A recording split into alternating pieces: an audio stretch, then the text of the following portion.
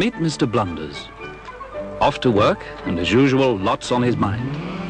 The sort of chap you could bump into at any time. I don't know how she does it. I mean, how can anyone spend that amount of money? What does she do with it? Must be sending food parcels to her mother. Petrol. Let's get some petrol. Oh, no. I've just remembered her mother's coming this weekend. Blooming women, who needs them? Ah, you, I say. Oop. You might meet Mr. Blunders on your way to the shops. And no matter how well you think you know the road, no matter how sensibly you drive, Mr. Blunders could be round the next corner. That's why you should always wear your seatbelt.